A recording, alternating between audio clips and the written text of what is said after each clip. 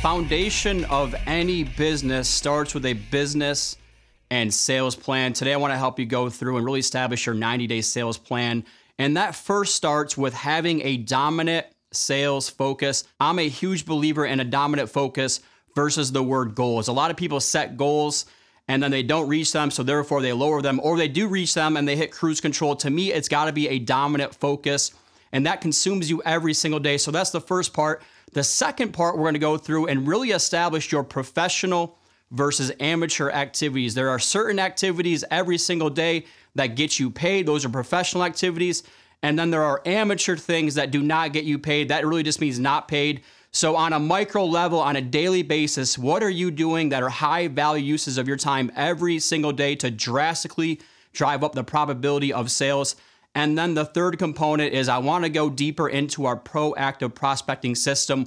What I've learned is that most people just want to be told what to do on a daily basis. And so that's where we developed a plan for you. And I believe a plan should be easy on paper. That's what we're going to help you do to break down this 90-day sales plan.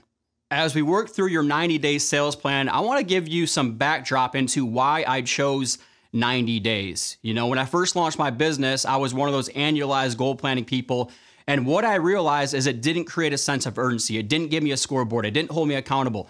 And so I have one very basic belief in life. Trained people will always outperform untrained people. So when it comes to these 90-day sales, I want to help you, number one, establish your daily sales habits tied to your dominant focus. Part number two goes into how do we create that sense of urgency. I'm a huge believer that a sense of urgency keeps you on pace every single day. And when we get stagnant, when we get bored, when we get complacent, that's when our numbers dip for us. So I want to create a sense of urgency for you in a 12-week span versus annualized goals where you just hit cruise control. So every single day I wake up on fire because I have a sense of urgency. I reset at 0 every day. What does that really mean? I'm still doing the same amount of calls every single day, regardless of if I had huge success the day before or not. So reset at 0, and that way you create that sense of urgency. And as we all know, the largest gap in the world is the execution gap.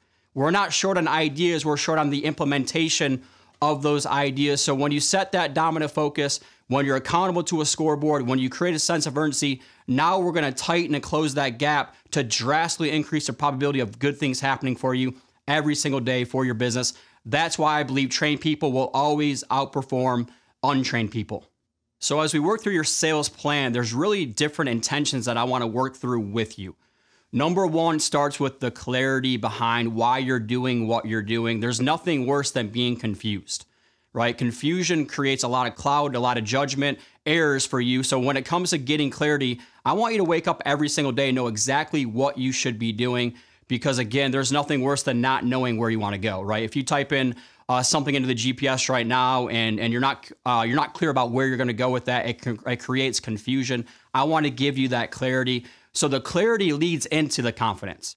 When we know better, we do better, or at least we should. Otherwise, it's negligent towards your future. So confidence is the one thing that affects everything in our lives and in our business. So when we have the clarity, we wake up on purpose and on point. Now we have that confidence to go out there and really manifest our bigger future. So that way that plan should be easy on paper. And then the third component is to empower you to take more action.